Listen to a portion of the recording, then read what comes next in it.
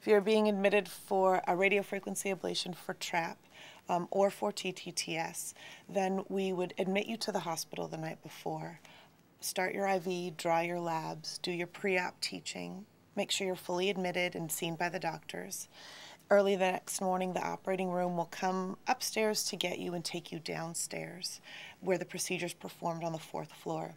Once they're finished, you'll come back upstairs to 15 and recover in our recovery room, and then be admitted to our antepartum service, where we are monitoring you for contractions, and we're also monitoring your baby to make sure that that surviving child is doing okay post-procedure.